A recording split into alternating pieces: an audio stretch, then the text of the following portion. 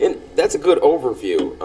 It kind of got redundant there a while, but still, the overview was pretty good because it gives you an idea of what is said in their scripture, what Joseph Smith claims, and what the differences are from the Bible. Those are just a few of them.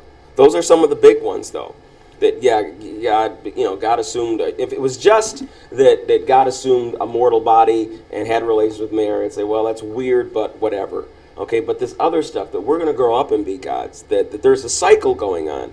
I mean, that there's this thing where everybody, if you follow the rules, you will get to be a god. And that's what the deal is. Jesus became a god because he followed the rules. He was a good little Mormon. Okay? And if you are a good little Mormon, you too will grow up and be gods. And one of the key things is you have to know the secret. There are several secret handshakes that you have to know. Okay, and that you'll get taught them when you tithe enough and go to church enough. They'll teach you what those secret handshakes are, so that when you get to the gates of heaven, you'll know it. And they say, "Oh, well, you're cool. You can come in." But those people who don't know these handshakes are not going to make it. Okay. Now this stuff, you think this is actual part of Mormonism. Okay. All right. Now, in dealing with the subject of cults, since this is the first talk on cults, I want to talk a little bit about the origin of cults. Cults have been around for a very long time. In the early church, before the first 100 years had passed, the church, there was a cult. Now, what is a cult? A cult is a deviation from orthodox belief, from accepted belief. We have, the church, at the beginning, you had the apostles, and they went off and evangelized, and various church leaders were trained. They were bishops or pastors, and they deferred to the apostles. And belief was kind of uniform, but not everybody. There are some people that took what the apostles taught and twisted it to their own end. The first of these, as far as we know, based on church history, was a fellow by the name of Simon Magnus. Anybody remember Simon Magnus? He's mentioned in the book of Acts, chapter 8. Okay, I have a clip from the book of Acts. So this is from the New International Version, I believe. It's just word for word from Acts chapter 8. Those who had been scattered preached the word wherever they went. Philip went down to a city in Samaria and proclaimed the Christ there. When the crowds heard Philip and saw the miraculous signs he did, they all paid close attention to what he said. With shrieks, evil spirits came out of many, and many paralytics and cripples were healed. So there was great joy in that city. Now for some time, a man named Simon had practiced sorcery in the city and amazed all the people of Samaria.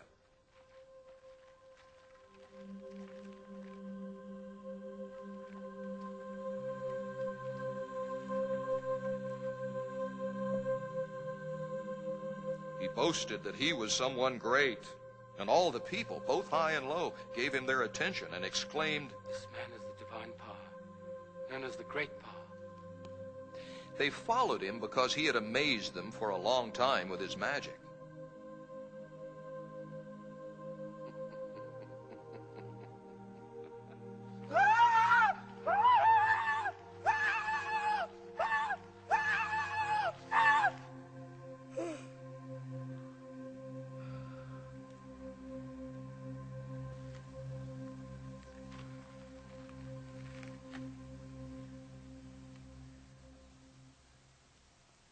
But when they believed Philip as he preached the good news of the kingdom of God in the name of Jesus Christ, they were baptized, both men and women. Simon himself believed and was baptized, and he followed Philip everywhere, astonished by the great signs and miracles he saw. When the apostles in Jerusalem heard that Samaria had accepted the word of God, they sent Peter and John to them. When they arrived, they prayed for them that they might receive the Holy Spirit, because the Holy Spirit had not yet come upon any of them. They had simply been baptized into the name of the Lord Jesus. Then Peter and John placed their hands on them, and they received the Holy Spirit. When Simon saw that the Spirit was given at the laying on of the apostles' hands, he offered them money and said, "Give me also this ability, so that everyone on whom I lay my hands may receive the Holy Spirit." Peter answered, "May your money perish with you, because you thought you could buy the gift of God with money. You have no part or share in this ministry because your heart is not right before God. Repent of this wickedness and pray to the Lord. Perhaps he will forgive you for having such a thought in your heart. For I see that you are full of bitterness and captive to sin. Then Simon answered, Pray to the Lord for me, so that nothing you have said may happen to me. Okay, now the book of Acts leaves off there. You don't hear anything more about Simon Magus from the Bible. It's silent. However, church history picks up the story and explains that later, and when the apostles were mostly gone, only John was left, Simon Magus started his own church. And he basically changed the rules and said, yeah, I'm a Christian, just like those other guys, but, we are the enlightened ones. In order to be a real Christian, you've got to be in our little group. Jesus already came. You guys missed it, okay? If you want to know the real truth, talk to us. And there are special things you have to do and special things you have to know. That's where the word Gnostics come from. He's the father of the Gnostic religion. Okay? The Gnostics were the first Christian cult. It is because of the Gnostics that we have something called Orthodox Christianity, because what happened was the real church had to figure out, wait a minute, these people are claiming to be the way. You wonder where all those extra secret books of the Bible come from? You ever brought the Gospel of Philip and the Gospel of Judas and all this kind of stuff? That's where they come from the Gnostics. That was the group. Now, they wrote their books 200-300 years after the events. That's why we don't accept them in the Bible, because they were written 200-400 years later. All right? But what they're doing is trying to validate their particular spin on things.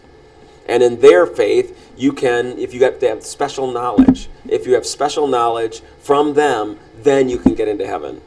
But you can't just read the Bible. You can't just join any old church. It's got to be our church. That was the first cult. And ever since then, we've had multiple cults that have developed. People who take the core and say, yeah, we like Jesus too. Oh, yeah. Even Islam, even the Muslims, that's kind of a Christian cult as well. It's based on pre-existing faith. And they accept Jesus was a prophet, Moses was a prophet, but Muhammad is the best one. Muhammad is the latest one. Now we come to Mormonism. That's what the Gnostics were doing. Jesus was good. Okay, God is good. But Simon Magus, also a God. Listen to me too. I'm the next level. I'm the next level. That's one thing that cults have in common. They say, yes, Jesus was a good guy. The Bible is okay. But if you want to go to the next level and you want to see the true religion, you come to me. Does that make sense? All right. So let's leave that guy. Okay. And ultimately, he's got statues erected to him. They actually found statues erected to Simon Magus as a god. Okay. He had the Romans he actually has a statue devoted to himself. All right. Now, Joseph Smith, very interesting character. Prior to him starting the Mormon faith, he had a job. And he got the job from his dad, basically. Him and his dad were essentially seers. They were fortune finders. They used magic to find treasure for you. You would basically, that's kind of how it worked. And Joseph really picked up on that and did it actually more than his dad. I'm not sure if his dad used the magic so much. His father was a fortune digger. Joseph basically went into Joseph really chose to go off into the magic end of it. He was actually arrested for being a con man because people would pay him money to find hidden treasure, and then he would get very close, and then something would happen. His eyes would go bad, whatever, and something would happen. They never found it, and so they would lose their money. He conned a number of people and was actually brought before a judge and convicted. The papers are still on record of his conviction and the description of what he did. Okay. So that's what using the stone. That's kind of this right here is just so you know that we're not making this up. This is the testimony of his father-in-law. The guy was married from between 20 to 34 women. Okay, 10 of the women he married were married to other men at the time he married them. Okay, so he changes the rules. Obviously, we know from the Bible that you're not supposed to be doing that. He did it in spades. Okay, not only did he marry multiple wives, almost half of the women he married had husbands there. Many of them never left they still live with their husbands, and so they're visiting Joseph as this extra wife. Then they go home to their husband and kids. Okay, Very often, he would marry mother-daughter combinations. Both the mother and the daughter were married to him. He had several in his group like that. All right, so again, you got to think about the character. If Jesus had done any of the things that Joseph Smith had done, I wouldn't be here. I'm telling you that right now. There is no way I would believe that Jesus was anything smelling of divine or of prophet if he had done a fraction of the things that Joseph Smith had done. Okay, this is a testimony from his father-in-law. It says, I first became acquainted with Joseph Smith Jr. in November 1825. He was at the time in the employ of a set of men who were called money diggers, and his occupation was that of seeing. What is a seer? A prophet, yeah. So he basically hired him as a prophet, as a seer. Okay? All right? Or pretending to see by means of a stone placed in his hat. Now, his father-in-law said he pretended to see by means of a stone. While he was out digging a well with his brother Hiram, he found this chocolate-covered brown smooth stone. And he believed that it had magical properties. And so that by putting that stone in a hat and holding the hat to his head, he could see things. He could see the treasure, and he could see the spirits that were guarding the treasure. And so he knew how to get to that. That was his whole thing, that with this stone, I have magical powers, because this stone is a magic stone. Okay? So, in this way, he pretended to discover minerals and hidden treasures. His appearance at this time was that of a careless young man, not very well educated, and very saucy and insolent to his father. Smith and his father, with several other money diggers, boarded at my house while they were employed in digging for a mine that they supposed to have been opened and worked